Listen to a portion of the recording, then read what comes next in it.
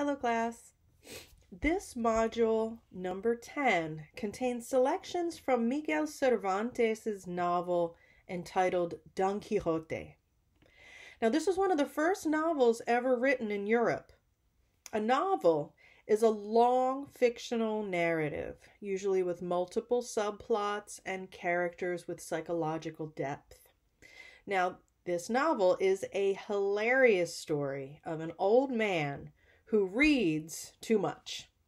He reads too many chivalric romances. Now, a chivalric romance is just a story from the Middle Ages about a knight and his various adventures. So, this old man reads so much that he starts to believe that he too is a knight, and he goes on his own adventures. Now, needless to say, Don Quixote thinks he is a knight on adventures, but the rest of the world just sees him as a crazy old man. Don Quixote's overactive imagination ends up getting him in trouble in various funny ways.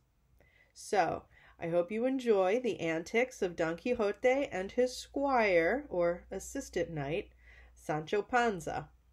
Remember, after completing the discussion board questions, you must complete a quiz, and I'll see you on the discussion board.